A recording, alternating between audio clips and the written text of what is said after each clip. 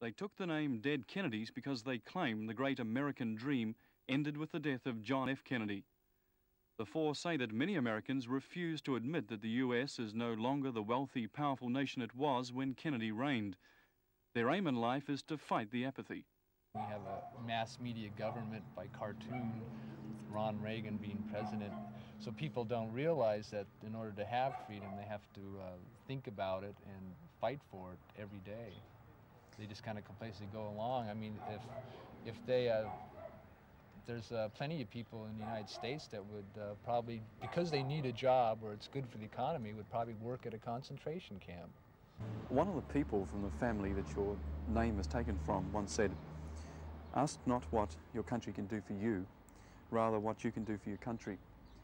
Now, what have you done for America? That's a fine statement. What we're trying to say is, well, we were born in America. I guess it's the only country we got, but we're fond of it enough that we'd like to see some change. If you define the country meaning the other people in the country rather than the state, then that makes sense. Just asking people, don't be so selfish. Take care, be your brother's keeper.